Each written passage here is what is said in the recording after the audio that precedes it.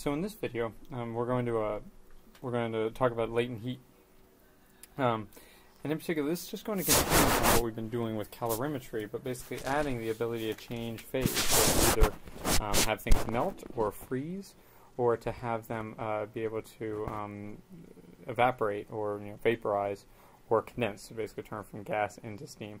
It's all basically the same thing. I'll go over a specific thing of something melting, but it's all basically the same.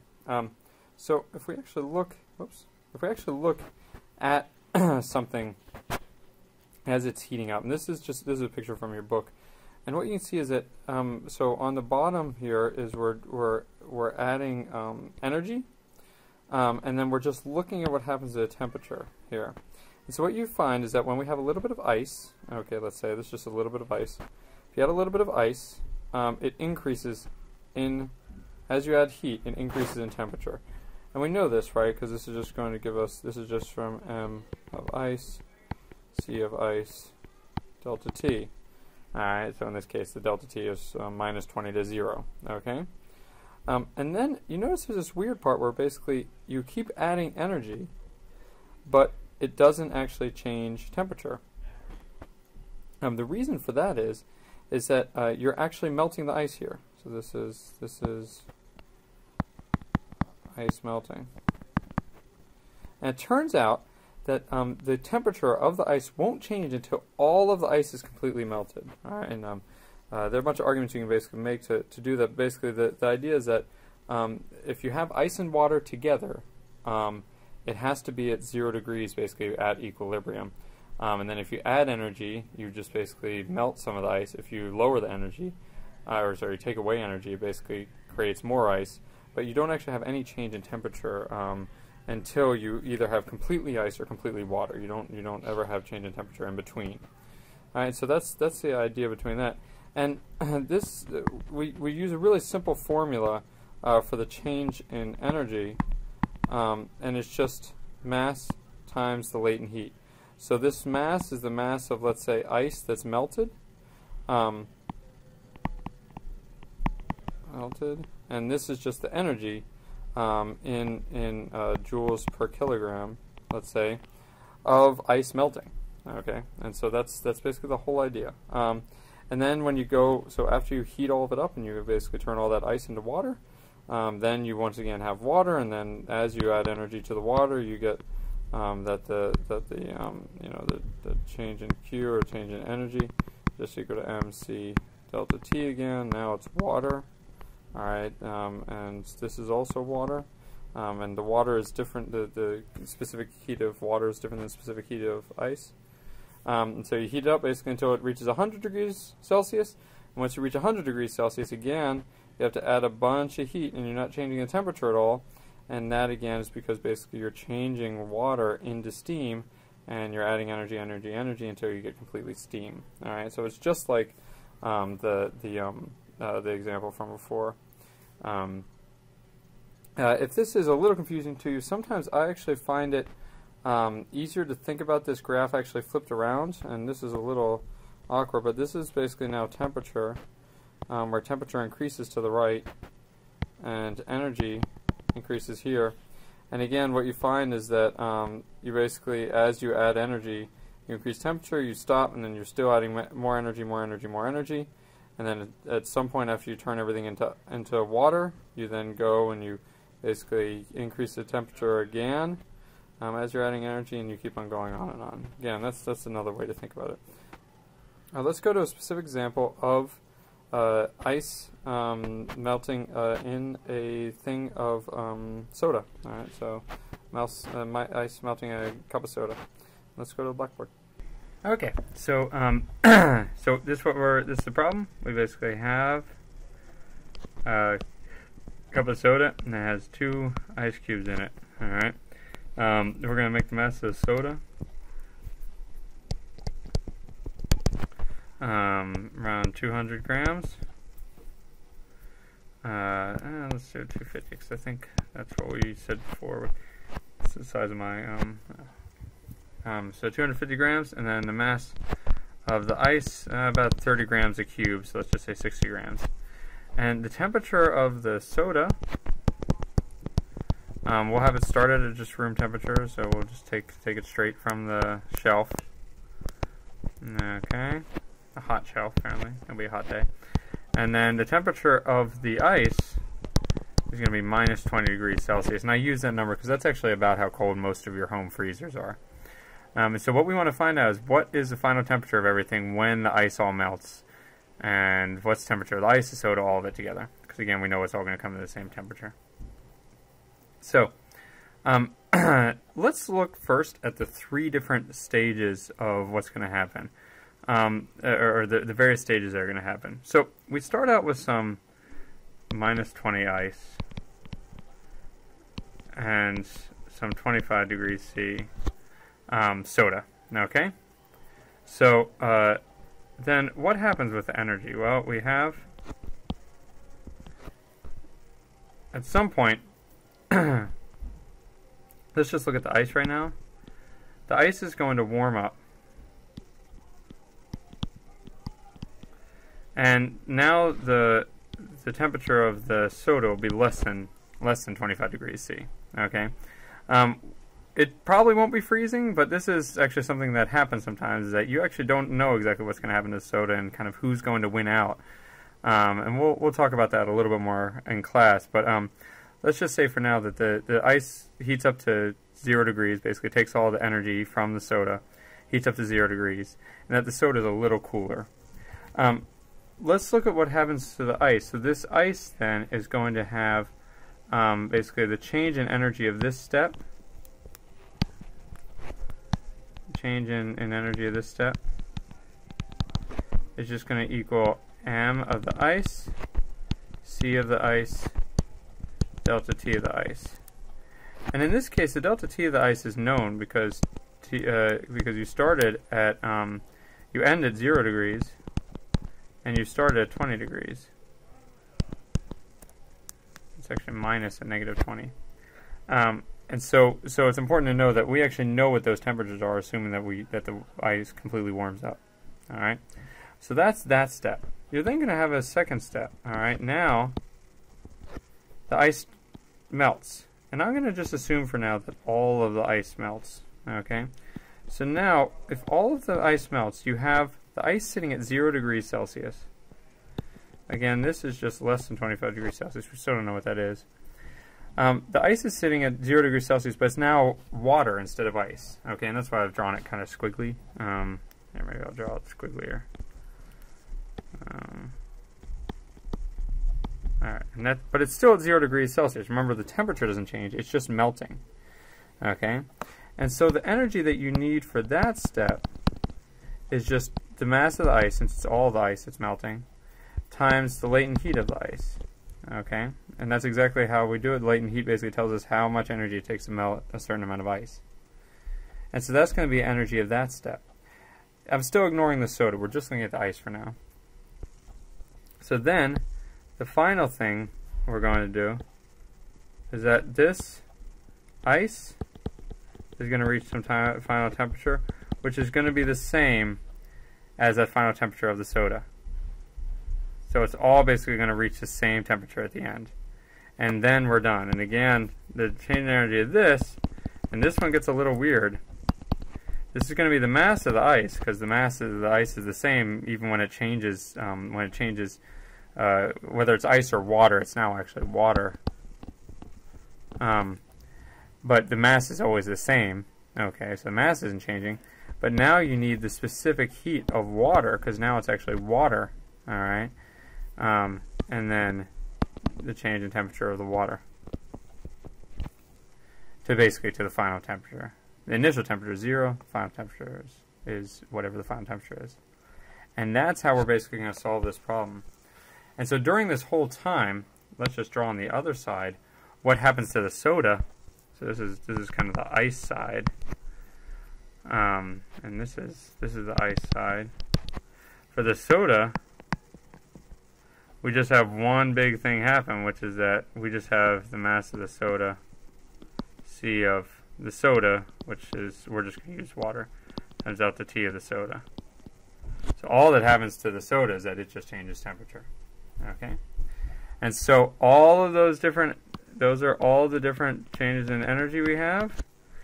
And so if we come over here, we can just do our whole equation. Actually, let's go.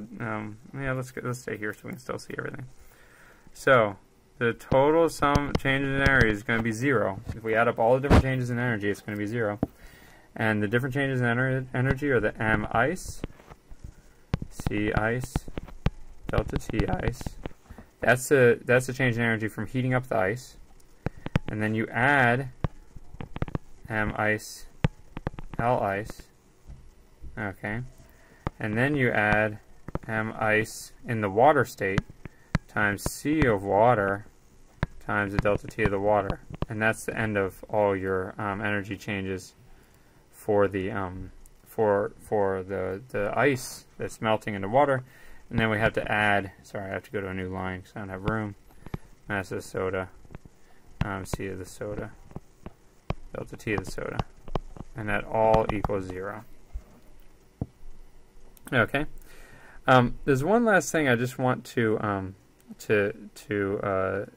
talk about, and that's the sign of this M ice L ice thing. You want to think about what the change in energy of the ice is. So whenever let's look up at the temperature one. The temperature one, if it's positive whenever the final temperature is greater than negative than the initial temperature, or in other words, when it's heating up. So when it's gaining energy, you get a positive delta E. It's the same thing with the ice. As the ice goes from being frozen to melted, it's gaining energy, and so you should get a positive ML ice. If this were freezing, so this is for melting. If this were freezing, which it isn't, but if it were, you would get minus M ice, L ice. So you just switch the signs when it's going in the opposite direction, if that makes any sense. Okay, so let's go ahead and finish solving this problem. We're going to, I'm going to move the soda part here over to the other side of the equation. So we'll just get M ice, C ice, delta T ice, plus M ice, L ice, plus M ice, C water, delta T water, and that's just going to equal minus M soda. Oops, I think I'm running out of room. Equal minus M soda, C soda, delta T soda. Alright, let's bring this all down so I actually have enough room to do this. Okay, so now let's start plugging in numbers. Of course, now I need to go back up here. So the mass of the ice was 60 grams, we said. So I'm going to do this all in kilograms because I only know the numbers in kilograms. The mass of the ice was 0.06 kilograms. Okay. The C of ice is around 2100 kilograms. Joules. Joules per kilogram degrees C. And again, for the ice just went from minus 20 degrees to 0, so it's 0 minus 20. And that's that term. And we add the mass of the ice again, 0.06 kilograms. And the L of ice, it turns out, is 3.3 times 10 to the 5th joules per kilogram. Which hopefully I have memorized correctly. And then we're going to have, again, the mass of the ice, in kilograms, times the C of water again, because now this ice is turned into water, and so we need to look at basically what it takes to change the temperature of this water to the final temperature. So that's just our normal 4186 joules per kilogram degrees C. I don't know if I'm remembering that number right, but it's close anyway. And then we get the delta T of the water, and that's T final minus the initial temperature of the water, which was 0 degrees Celsius. And actually, remember, we've already heated up to 0 degrees Celsius here. And then that's equal to minus the mass of the soda, which is 250 grams, times the C of the soda, and we'll just use the C of water for soda, 4186 goes C, and then it's just the temperature final minus the temperature initial, which we said was 25 degrees C. Alright, yeah, that's a lot, but some of it goes away because we're multiplying it by 0. So we can take the various numbers that we have and work them out.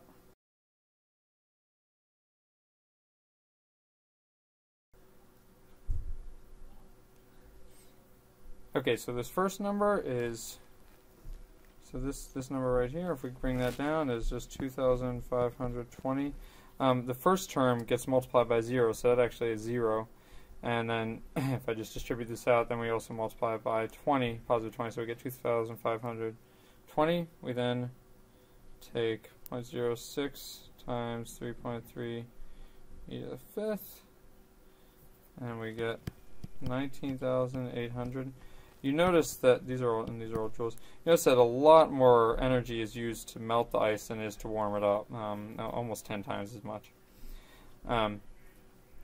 And then the last term, if we multiply by the 0, we get nothing, so we just need 0.06 times 4186, and that gives us plus 251 times temperature final is equal to, and then again we need to multiply this one out using our normal FOIL stuff, so we get 0.25 times 4186, and so we get minus 1047 times TF, and then if I do the last one, 0.25 times 4186 times 5.